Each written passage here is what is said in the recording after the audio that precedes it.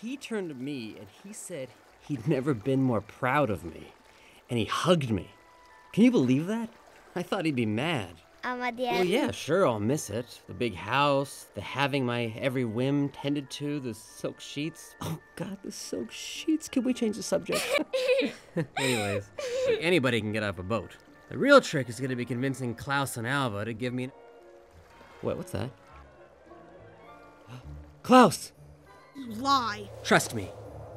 You do not want to be on the naughty list. So... you still want to throw that snowball? Great. I'm gonna kill that boatman. Just fold your pretty drawing, very beautiful by the way, put it in an envelope like this, put it in the mailbox for you. You just toss a penny over to me, so I can stamp it, and we're all ready to go. Well, okay, it's just been bothering me, you know? If I don't get those letters, then what am I supposed to do? Stay in this little town forever, hanging out with an old woodsman surrounded by crazy people, and never wanting anything more? Back home, I've got pretty much everything.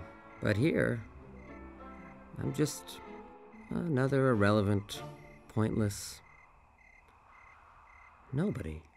But Klaus, he doesn't deserve... I didn't mean to... Well, now I just feel like I've behaved like a... Precisely. Hey, you're a pretty good listener. Yeah.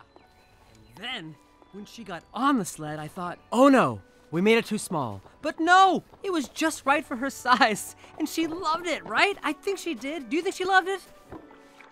I do. Yeah, me too. Yeah, she loved it. On my face. What? What smile? I wasn't smiling. I was squinting from the sun.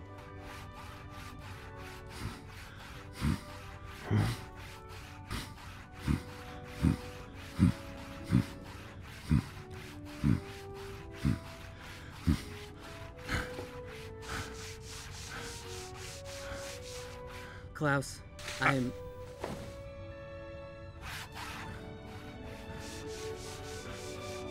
Oh. Dad, you can't just show up and...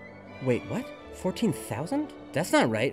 But it is. What are they doing here? Well, they were the ones who... Whatever they told you... Well then, ready to go? Go? Where? I